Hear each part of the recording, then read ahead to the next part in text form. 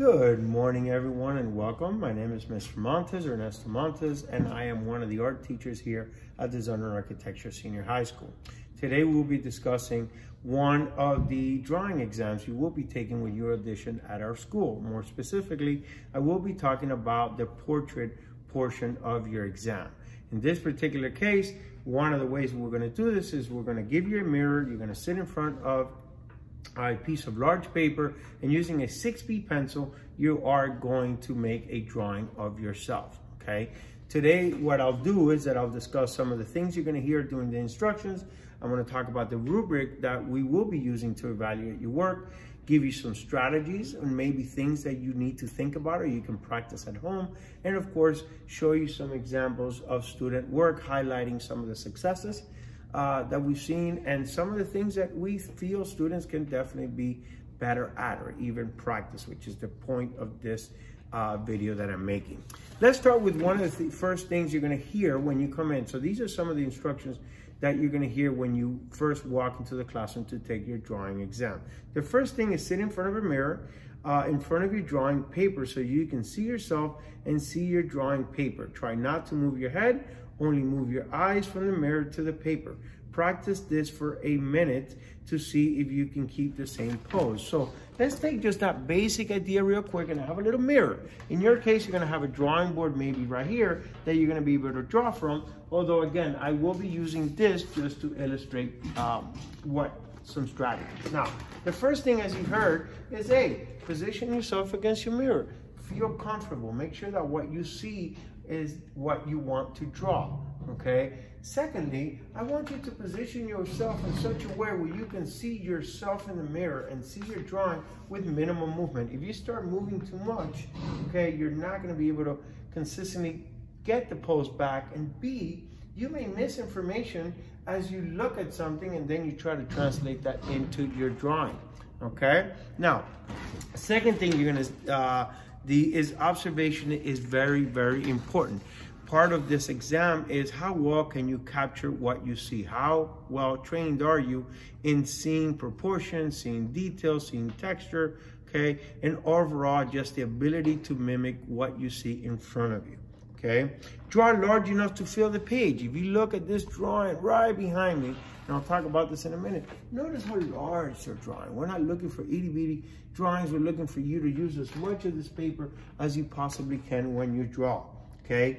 During this drawing, you will have approximately 40 minutes. So we're not expecting you to develop a fully blown, hyper-realistic drawing, but just enough time for you guys to develop a drawing, okay, that again, fulfills some of the rubric or some of the things that we'll be looking for. For instance, number one, we're gonna be looking for line quality, thick, thin, light, dark, the fluidity of your line. How are you making marks, okay? Second, observation of values. Anywhere you're set, okay, you're gonna find that light will create shadows, will create areas that are lighter, areas that are darker. Your ability to be able to capture some of those basic sort of nuances of light and dark are important to us, for they give the face that much more illusion or volume, right? When we make a drawing. Observation of textures. How are you describing, let's say, a beard versus skin versus glasses versus a hat, each of which reflect light differently and therefore should be addressed through a slightly different mark as you're trying to describe these particular textures, okay? Proportion. Are your eyes in relationship to your nose, to your mouth, accurate to these universal proportions of the human form, right? And I'll go over some of the strategies there. So, are you placing all these features that, compose the face in where they need to be? And ultimately, composition. How are you using all this white space? Are you just drawing little bits? Are you leaving too much in the background? Are you adding too much or too little to the background? Or you just have a floating head? Do you have neck, shoulders? And again, you're engaging as much of the paper as possible. Those are some of the things we will be looking for. So let's start with some basic strategies. The basic strategies, like I said before, is yes, to position yourself, well in relationship to your mirror so you can see. But more importantly, when you do begin, and I will be just using charcoal for the sake of having the line seen a little better, but start loosely. When you start lightly, you're gonna get more fluidity out of it. You're gonna be able to make adjustments, and you're gonna be able to already find scale and placement of where you're gonna put your face in relation to the paper. Where are the shoulders gonna line up, okay? What angle are you seeing yourself in that mirror, okay? And as you're doing so, set up some basic structural lines that help you figure out what all the parts of the face might be, okay? Note that always from the top of your head to your chin, the middle is where your eyes are gonna fall, okay? Halfway between that, you're gonna find the bottom of the nose. Halfway between that, you're gonna find the mouth. So even just setting that up from the get-go in a very light, fluid line are gonna prepare you to make decisions as you really start detailing your drawing, okay? Now, as you draw, again, start with the simple sort of areas that define those features, right? So we have the eyes, we have our nose, we have the mouth over here. And while I'm just drawing very simply, that's already giving me a basic indication, overall indication, or how everything is gonna be seen, where everything is at. So I can gauge whether, I'm putting that too high or too low. Again, back to that rubric of proportion, okay? But starting lightly is key. Don't forget, also, maybe you might want to think about the background. What's in the background? And here I have a chair, I have some shelves in the back, and even little things like that are going to help you set up the composition of your drawing.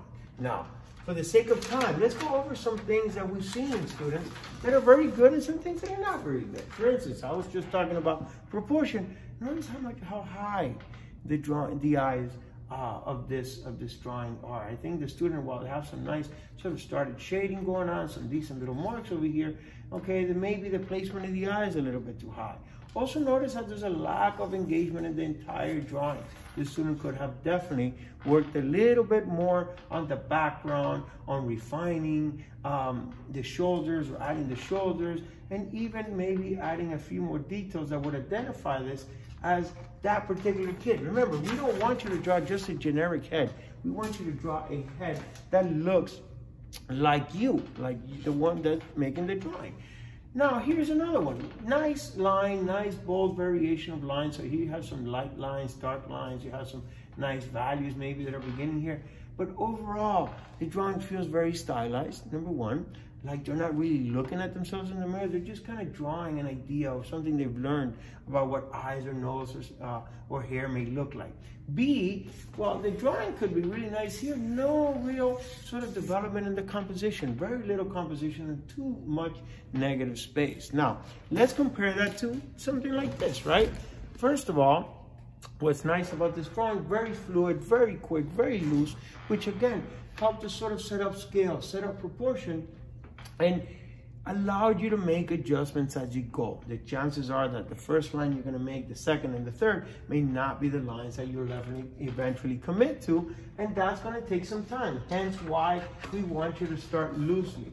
Beautiful sort of mark making over here, very loose, very fluid marks. And again, notice the scale, notice how much they're utilizing the entire page. And little things like this, look at how well, one of the hardest parts to draw is the nose, how well they've been able to describe that nose, the eyes, again, as well, without overstating and without overdrawing, or for that matter, underdrawing, okay? Beautiful drawing over here as well, especially in the way they did the hair, beautiful mark making, beautiful gesture. But again, if you look closely, you see how much all of these marks have built up over time. Not a lot of engagement in the background, but there's still enough here that we can really see all sorts of different abilities, from seeing details as they describe the eye, to seeing some gesture as they describe those textures. And again, proportion shows in this drawing really, really, really well, right? Back to this side, we can also see something like this. Wow, okay? The student did not spend much time drawing, okay? Eyes are out of proportion, and again, seemingly like they're just drawing a generic face, not really looking at themselves, okay? So let's look at one more or a couple more, okay? Now notice too how every drawing is different. Some drawings are gonna be, you know, with different compositions, different angles. This person drew themselves back a little bit. Yet notice how, again, some of those things that we're looking for are evident in this drawing. and not as evident in some of these drawings, okay? More specifically, again, focusing on line quality, focusing on observation, focusing on textures, focusing on proportion, and ultimately focusing on composition, okay? These are some of the very basic things and rubrics we will be looking for when we grade your work, all right? Hopefully everything I've discussed today has been helpful for you, and we wish you all the best of luck in your auditions. Take the next few months that you have left to practice. That way, when you do come in, you're ready and you're doing the best job you possibly can during your audition, okay? Thank you very much. And again, have a wonderful, wonderful audition.